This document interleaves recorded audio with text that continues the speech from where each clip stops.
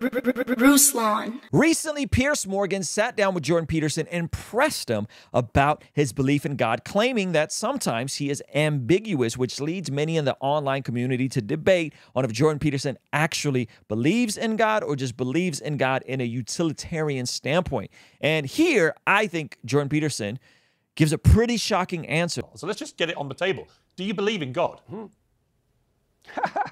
I don't think that's anybody's business. I think it's the most private question you can ask someone. But then I would say also, what's the right response to that? By their fruits you will know them.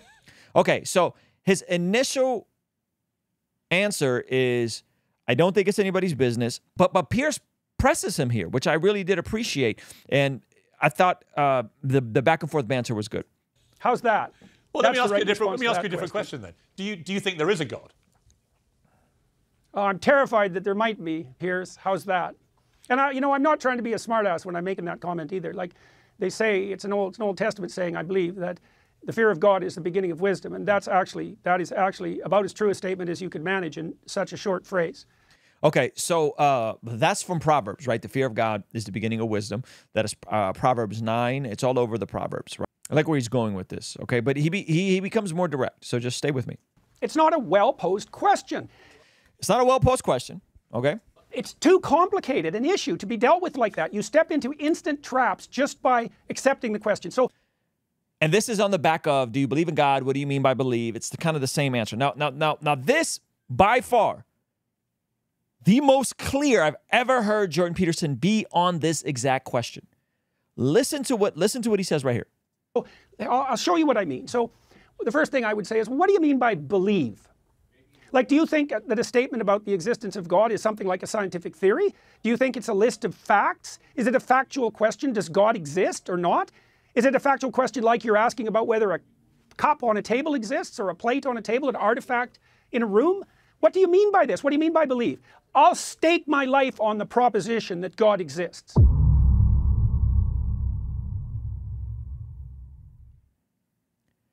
What do you mean by believe? Are you trying to approach it as if there's facts? And then the punchline, I'll stake my life on the proposition that God exists. I don't think he's saying this in a utilitarian standpoint, as in the virtues of God exist because they're helpful to humanity from, right? No. He said, I will stake my life that God exists. I'll stake my life on the proposition that God exists. How's that? It's a pretty clear answer. Is that answer. an answer? Well, that's the right answer. I would ask you, here's my supplementary. Do you ever pray? Always. Okay, now, I don't know if he knows he's doing this, but he's echoing what we see in Thessalonians, where it says, pray without ceasing. So does Jordan Peterson believe God exists? He says he will stake his life on the existence of God. Okay. Does he pray? He said he always prays. I think that's a nod to pray without ceasing. Who do you pray to? The spirit that protects you from hell. But that, many people would say, is God. Hey, sounds good to me. And he's still trying to maneuver on these questions. I think it's so funny that he just gave you a strong answer. I'll stake my life on the existence that God exists. I pray all the time to the one that can keep me from without help. What did Jesus say? Fear the one that can throw you into hell, right? And then he says he prays to the one that can keep him from hell. That's a nod back to earlier saying that fear is the beginning of wisdom. Fear is the beginning of, the critics have said Jordan Peterson doesn't really believe in God. He's just trolling all you guys, all you Christians, because he knows you guys make up a huge constituency of his audience. I don't think you can say that after him saying what he just said about the existence of God. I would say if you're a noble person, then your spirit is something elevated above your mere whims. And then there's the spirit that's inculcated within you. It's a consequence, perhaps, of your socialization, but in a more sophisticated way, it's actually a consequence of the spirit that you've allowed, as a consequence of your choices, to dwell within you. And that spirit has a nature. It might be allied with the truth. It might be allied with falsehood. If it's allied with the truth, it's a manifestation of what has been considered traditionally the logos. Now, what is the logos? What is the Logos? So he's talking about being aligned with the Logos. What is the Logos? Well, according to John 1:1, the Logos is Jesus. Jesus is the Word of God. The Word of God, in the beginning was the Word, Logos. The Word was with God. The Word was God. So the Logos is the Word of God. The Logos was with God. The Logos is God. The Logos is Jesus. Okay? By Logos, I do not mean, by word, I don't mean the Bible. Jesus is the Bible. That's not what I'm saying. Jesus is the Logos. So, I'll give you guys my thoughts on why I think he does this in a moment. The more you're aligned with the truth, the more your spirit is an avatar of the Logos. And that's just, it's true. It's religiously true, as it turns out, but it's also technically true. It's technically true. See, I had a debate. So if he replaced the word Logos with Jesus, I think this would totally clear up any confusion. If he swapped out the word Logos with Jesus, right? Because I know what the word Logos means and who the Logos is, I'm naturally inclined to hear it that way. Okay, but I may be wrong, but I have a theory on why he does this in just a moment. I had a debate with Richard Dawkins about this, who was a bit disingenuous with me because he sat with me for a whole show, seemed to enjoy it, thanked me very much for it, and then called me a fool afterwards. You mean Richard Dawkins was two-faced and double-minded? He was pleasant to you and then talked ill of you after the fact? Not Richard Dawkins. The atheists never do that. Some podcasts. So I know you've had a few run-ins with him, and it doesn't surprise me. But what I said to Dawkins was, because I was raised a Catholic, I was given spiritual guidance for several years by Catholic nuns, and I do believe in God. And the reason I said to him is that no human brain can really explain to me, or anybody, what was there before nothing. So if you believe in a Big Bang Theory, well, what was there before that? Because I don't think any human brain has that power to explain or answer that question. To me, it makes perfect sense. There should be some being, entity, something, which is superior to a human brain. Yep. And I would think that someone with your brain would think that too, because there are questions we simply can't answer. Okay, three things about that. So the first is that's the argument by design, that things are so complex and sophisticated that cries out for the hypothesis of something like a creator. I'm not a big fan of the argument by design. I can see its advantages, but it isn't the primary argument as far as I'm concerned. So the Big Bang proponents have a problem because it's a tenet of the Big Bang Theory that the laws of physics themselves break down at the point of the singularity, and that would be the point just before the Big Bang. And when you say the laws of physics, the existence of space and time even, is unknowable prior to the Big Bang, you're basically positing a miracle at the beginning of existence. And so, did you guys catch it? We covered this in my video when Joe Rogan said this. In his conversation with Stephen Meyer, Joe Rogan said the same exact thing. The issue with science is all of science is hanging on the we'll explain the universe if you can grant us this one miracle. That's exactly what Joe Rogan what Jordan Peterson just said. Listen again.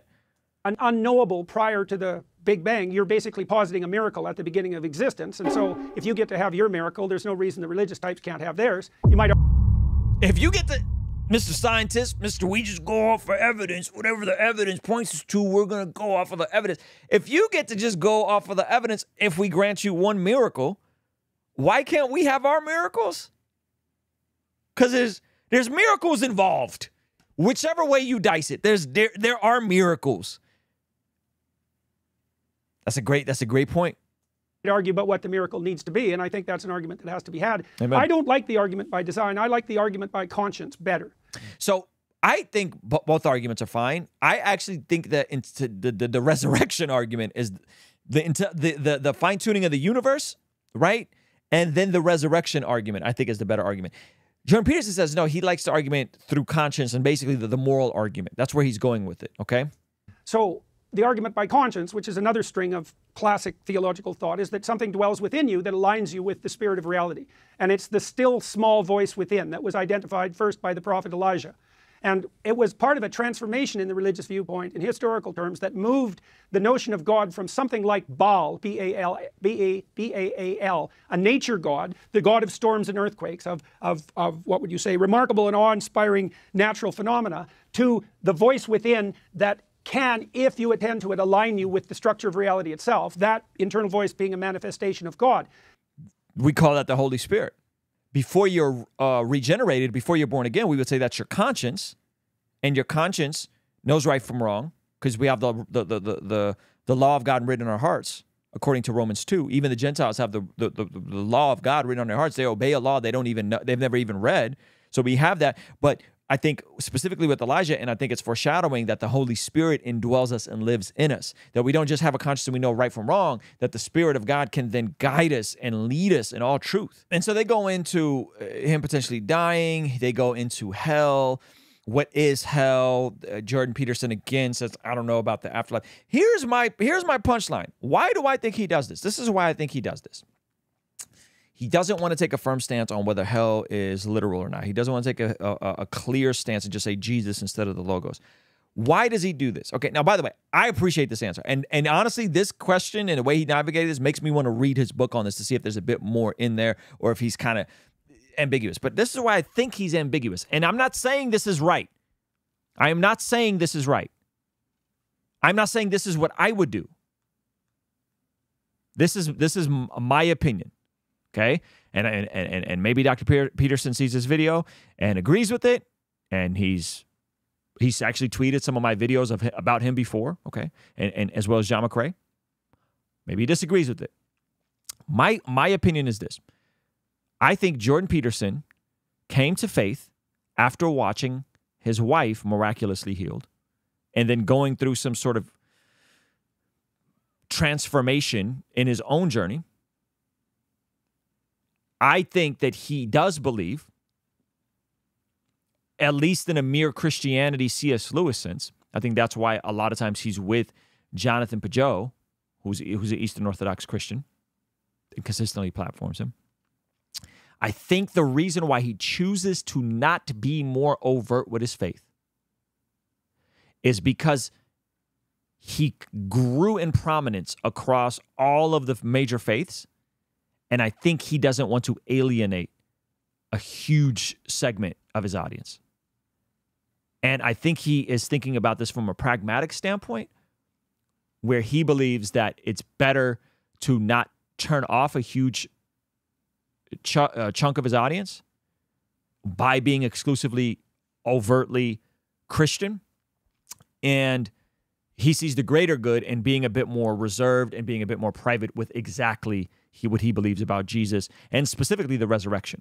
He's trying to be careful. He's trying to be delicate. And by the way, I don't think that's right, Beth. To be clear, I don't think that's right. I think that if we really believe Jesus is exclusive, we should tell people that Jesus is exclusive. And I really believe Jesus is the only way. I really believe that. There's also some discourse and contention with certain ideologies in Christianity. I think this may be a way of avoiding conflict with the Bart Ehrman and such. Yeah, so I'm not saying that's right? Because if hell is real, and again, I think this is another reason why he goes on to not answer the hell question in this sense, right? Pragmatically in a sense that he don't want to be pulled into theological discussion stance and see from a science perspective. Well, he already was, though, because they already tried to pull him into the Islam versus Christianity conversation, right? Apparently, he was pressed further on this question when he had his daughter on here. Now, the interesting thing about Michaela is that she is overtly Christian. She is, I believe, Protestant, and has been very, very, very, very direct about her faith. So brings me back to what I asked you when it was just me and you talking, which is whether you believe in God. What happened to your wife, to Tammy, and her turning to God in that moment? Did that not give you all the proof you needed that there is a God? Well, I was already very religiously inclined before that. I mean, I've been studying religious thinking for 4 years, and speaking to my students about that very diligently during that whole time. And so in some ways, I mean, the anniversary issue, that was very strange. Yeah. And the transformations that have occurred in relationship to Tammy are quite profound and wonderful and hard to believe. Was that additional evidence to me? I already had a lot of evidence, what we talked about in other, I was already a firm believer in hell, and I knew there was a route away from hell, and the route away from hell is a religious pathway. So I've been walking down that pathway a very, very long time. So this was just another, not just, you know what I mean? It's a milestone and a marker, but it wasn't, for me, that wasn't a qualitative transformation. Did you dodge the God question in the previous interview? Well, He did. I wouldn't say so. He did. And it was really interesting. And in fact, it's almost like he's almost rewinding now, because if I'd asked him right now, I may have got a different answer. Because I think, Jordan, I think you do believe in God, and I think what's happened to your family has reinforced that belief. But for some reason, you're reticent to just say it. Modern people don't understand this question. They think that it's a matter of believing in a set of facts. It's not. If you believe in God, you allow the spirit of the Logos to take residence within you. Now, but nobody understands what you mean if you say that. But like, I think I'm understanding you, but just say Jesus instead of Logos, or connect the dots. Say, give us a wink, wink. John 1:1. The Logos is Jesus. Well, I believe in God. Yeah. And I didn't before. Or I wasn't sure before. I was never an atheist, but you know, when people would say, "Do you believe in God?" I'd say, "I don't know. I don't really get it. I'd like to. I always wanted to." And so when Mom converted to Catholicism, and I saw, you know, a whole bunch of really weird things that I couldn't logic out happened, let alone Dad becoming famous and then us all getting so sick and an unbelievable amount of suffering, and then Mom's miraculous recovery that she knew ahead of time by 2 months, the date of, that nobody could explain. yeah, well, you learned at least that you had no idea how the world worked. Oh, absolutely none. That's what I learned, is I don't understand what's going on at all. But I saw the transformation that took place in Mom, and I saw how much more compassionate she became, because she's a very disagreeable woman, and I wouldn't say compassion is one of her strong suits. And she became more compassionate somewhat dramatically. And then she's trying to love everybody in the world now. It's very annoying. Yeah, it's nice. And so that was enough for, that wasn't quite enough for me, actually. It was about a year later, and Dad was so sick, and I didn't know, I had exhausted everything I knew how to do to help. I couldn't think of any other way I could help. And I remember praying at that point, because I literally couldn't think of anything else to do. And it was just like, God, help us, help me.